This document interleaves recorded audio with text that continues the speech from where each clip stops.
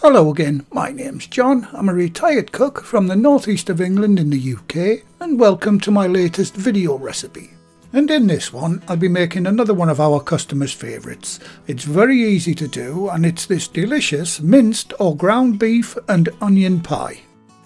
You can view the ingredients list and full written method for this recipe on the recipe page on the channel's website. I'll leave a link in the description under the video, or you can click on the eye icon top right of the screen to take you directly to the recipe page.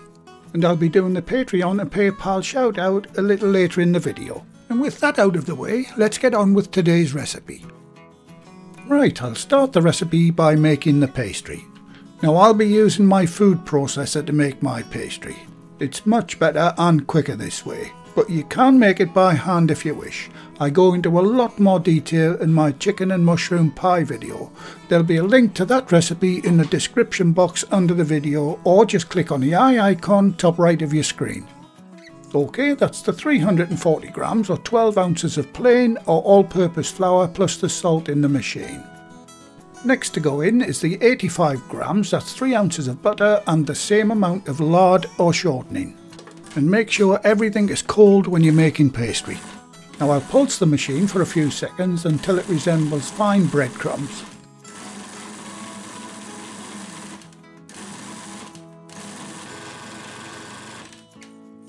Right, because I've had a few comments about some people experiencing cracking in the pastry, I'm replacing some of the water with one large well-beaten egg. That should solve that problem. Okay, set your machine away and slowly add the 60 ml of water.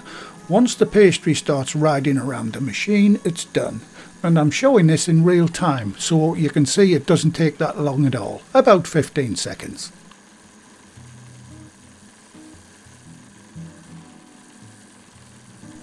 And there it goes. And that's it, the pastry's made. And if your measurements were correct at the beginning, you should have around 620 grams or 22 ounces. So I'll divide it into two, one at 320 grams for the base of the pie and the other at 300 grams for the top.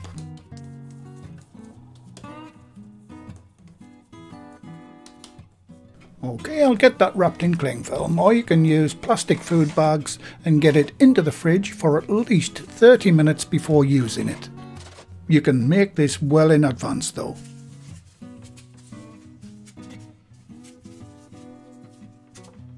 And this is the pie tin I'll be using, and as you can see it's 23 centimeters, that's 9 inches by 2.5 centimeters or 1 inch deep. Now it needs to be greased. I'm using a little lard to do mine, but you can use butter or shortening.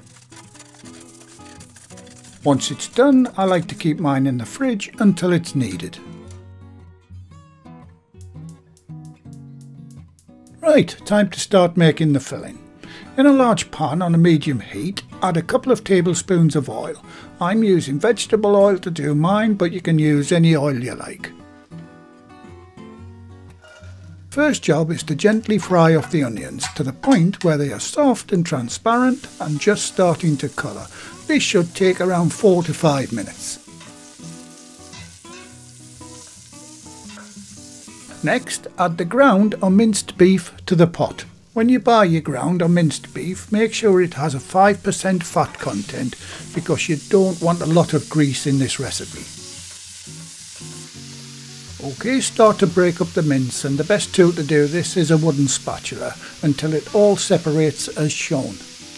If it starts to stick to the bottom of the pan, a bit like mine is, add a little of the water from the recipe.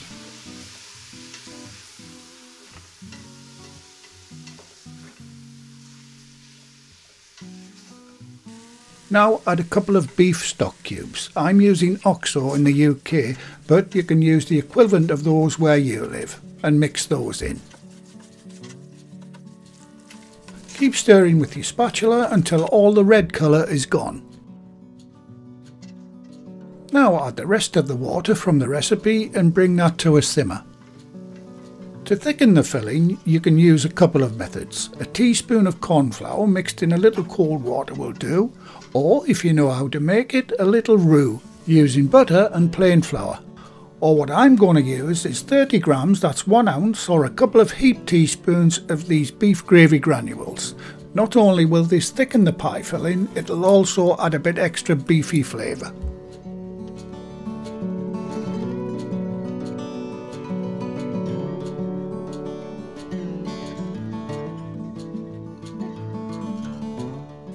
Now season it to taste, and that's the filling done.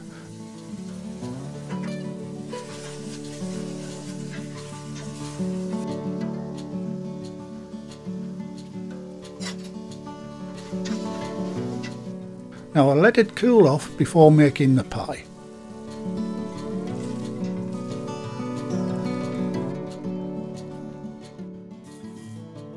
Time to start rolling the pastry.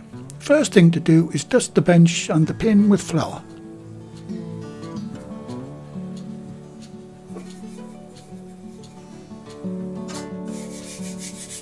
If you're not familiar with rolling pastry, this is something you need to practice at to get a feel for it. The only thing I'll suggest is roll backwards and forwards in straight lines and turn the pastry 90 degrees.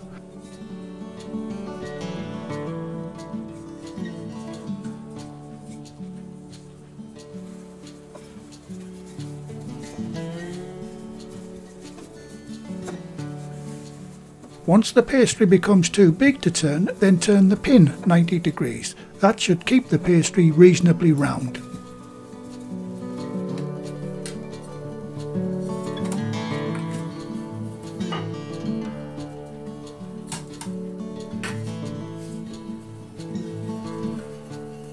Make sure you tuck the pastry right down into the corners of the tin. A little tip here, for those with long fashionable nails, make yourself a little ball of pastry, dip it in flour and use that to push down into the corners. Right, I'll put that aside for a minute and quickly go through rolling out the top pastry for the pie.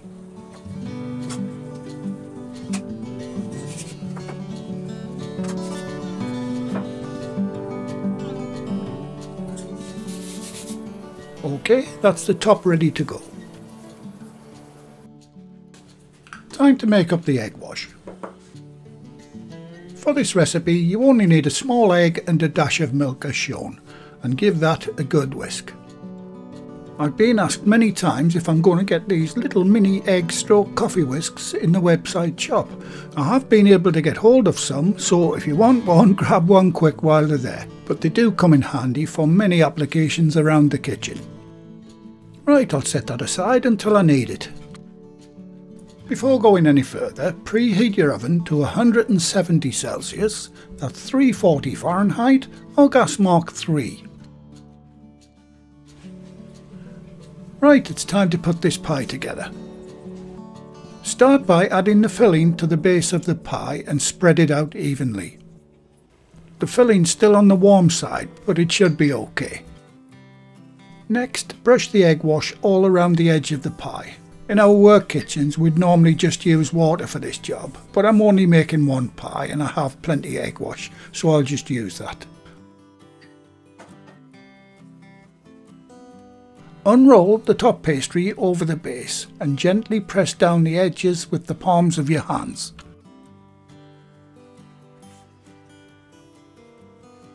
Time to crimp all around the edge of the pie using your forefingers and thumbs as shown.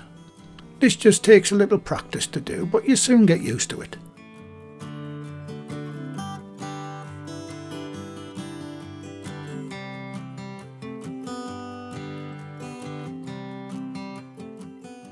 And now trim off the excess pastry. You can reuse this pastry, by the way, and the cling film from earlier. Just roll it into a ball and you can keep that in the fridge or the freezer.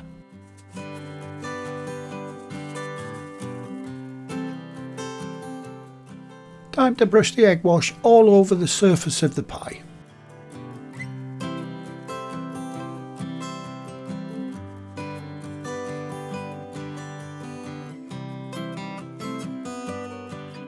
Can you see that little blister forming? That's because the filling was still a bit warm, but it will go down once I put the ventilation holes in it. Right, using a fork I'll prick a few holes here and there all over the surface of the pie, and if you look closely you'll see that little heat bulge go down.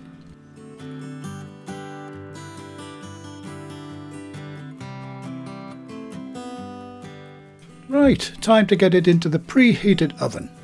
Now I'm using the bottom element on my oven. That way the underside of the pastry will bake much better. And now I'll set the timer for 35 minutes. And while that's baking, I hope you don't mind if I give my very first recipe book a bit of a plug. The book has lots of our favourite recipes from our work kitchens in it, and is available in the channel's website shop along with loads of other equipment I use in the videos. It's just another way you can support the channel. I'll leave a link in the description box below the video, or just click on the eye icon top right of your screen if you want to order a copy today.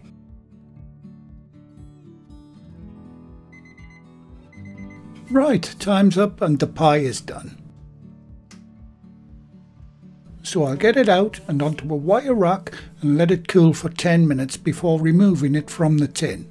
If you don't think yours is quite done yet, just give it an extra 5 minutes. And remember, no oven runs at exactly the same temperatures. But as you can see, mine is a lovely golden brown and looking great.